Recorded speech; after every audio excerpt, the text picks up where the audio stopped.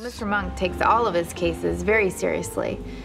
But when a woman is killed, it's different. It hits him pretty hard. Because of Trudy? Yeah, because of Trudy. Trudy Monk, the love of Adrian Monk's life, and the only case he hasn't been able to solve. They met 28 years ago, while they were both attending the University of California. They were married a short time later. Trudy's love was so strong that most of his phobias and personal demons were kept at bay. It would be the happiest time of his life. Oh, you wouldn't recognize him. Back in the day, he loved his work, he loved his life. He used to come walking in here whistling. He hasn't whistled for a long time. Then, in a flash, she was gone. 2 weeks before Christmas, 1997, Trudy Monk was downtown running some errands. She returned to her car in a parking garage on Somerset Avenue. Our top story tonight, the wife of a highly decorated San Francisco detective was killed this morning, the victim of an apparent car bombing. Trudy Monk, a 35-year-old freelance journalist, died a short time later at St. Jude's Hospital. Her husband, Adrian Monk, was by her side. The police are pursuing several leads, but have made no arrest.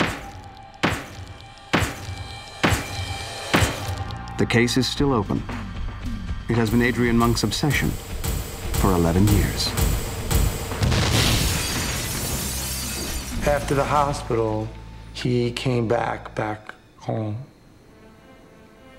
He just sat in that chair all night.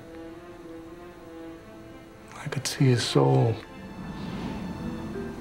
leaving his body. Adrian died too. The bomb was across town,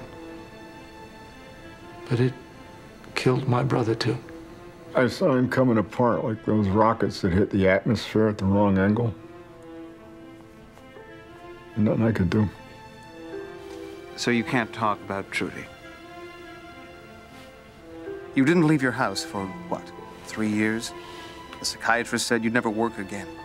But here you are, 100 cases later. What keeps you going?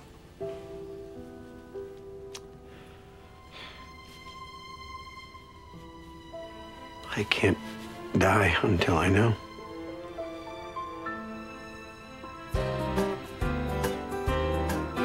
It's jungle out there, disorder and confusion everywhere. No one seems to care. Well, I do. Hey, who's in charge here? It's jungle out